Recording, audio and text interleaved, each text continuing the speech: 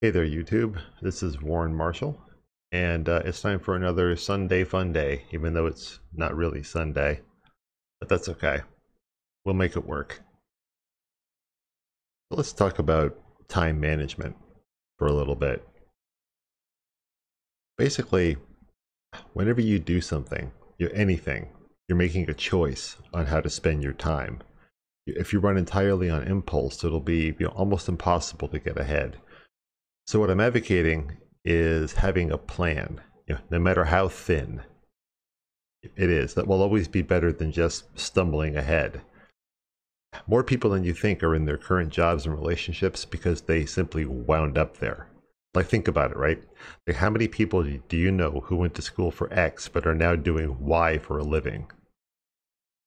And I'm as guilty as anyone.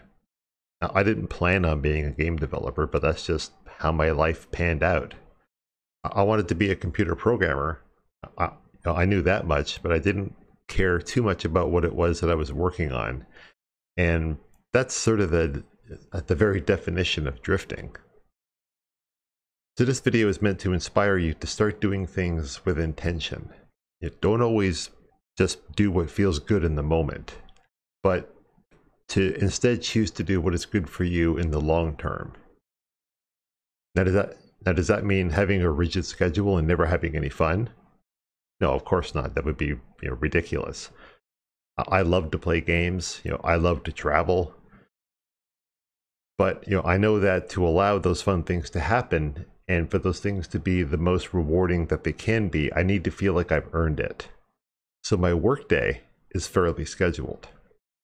For example, I have a daily calendar where I sit down each night or the morning of and try to set out a plan for the day. Writing this script, for example, was on that schedule. So I had my morning coffee this morning, sat in my living room quietly with my laptop, and I banged out, most of this script. So as each hour ticks by on the calendar, I know exactly what I should be working on, and I feel good about each item on the list because I know that I chose to do that thing on purpose. There was a reason behind it. It wasn't just whatever happened to wander into my sphere of attention or whatever popped up on my desktop and got my attention. It's something that I chose intentionally. Now this has many benefits, not the least of which is giving you the peace of mind to focus on the current task and make it easier to get into the flow state, which we've talked about in the past. Now obviously real life is not always so easy. There are fires to put out at work and in your personal life. Sometimes your car breaks down, sometimes the boss calls an emergency meeting or whatever. But the thing to remember is that these things aren't really surprises. They are expected. You expect life to have interruptions, and you expect life to have distractions, and it's never going to be 100% smooth. So part of being intentional with your time is expecting that to happen and being flexible. So adapt to whatever is happening, resolve it, and get back to your plan. Move something to the next day if you have to, or move it off to the evening if you're feeling ambitious, but do whatever works for you and get back on track. The point is to be intentional, not to be reactionary. Now there are tons of videos out there on how to take back your time from this modern world of interruptions and distractions and bells and whistles, but so I won't go over all the stuff that I've said in the past or all the stuff that I've seen in other videos, but I will share two things with you that have worked the best for me. And if you're at all interested in trying this stuff out and trying to reclaim your workday, these are probably the two most important ones. So the first one is to schedule your online interaction time. Put it on your calendar on purpose. See, I'm not saying you can't do it. I'm saying you have to control it.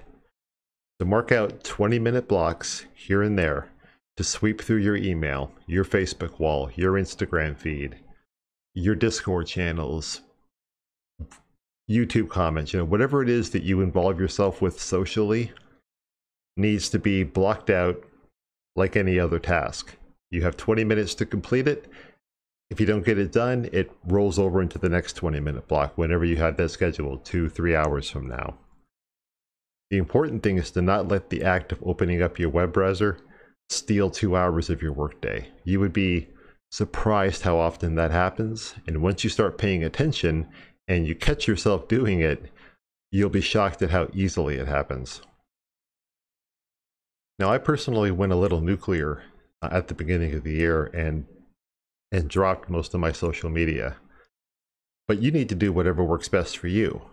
Nobody's situation is the same as yours or mine, so we all need to customize and personalize advice videos like this. There's no way to blanketly say something that will work for everyone, but the best you could do is offer up suggestions and let people tweak and tune from there. Now, the second thing I recommend, which has really worked out well for me, is to turn off all notifications. Now, I know that sounds crazy, okay? But it will be impossible to get into a flow state and remain focused if there's always a looming chance that a new email thing will pop up, or Messenger will ping you, or Slack mentions will pop up on your desktop, or whatever's going to happen. There's 100 different ways that you could be pinged for your attention. And really, I mean, what's so important that I need to know about it right now? Very few things, to be honest. So disable your new email pop-ups, your Facebook Messenger notifications. Anything that will want to grab your attention is a zone killer and a productivity slayer. Turn them off. That's my advice. You can deal with all of that stuff when your 20-minute pre-allocated window comes up. You'll be amazed after you do this for a while and realize how few of those things were really all that important. Most of them, if not all of them, can easily wait 2 or 3 hours to be dealt with, or even until tomorrow.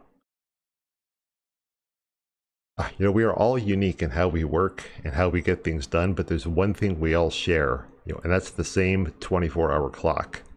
So make the most of yours. Thanks for listening, and I'll see you in the next video, or talk to you in the next video, which might be on a Sunday, or might not be. You never know. Thanks again.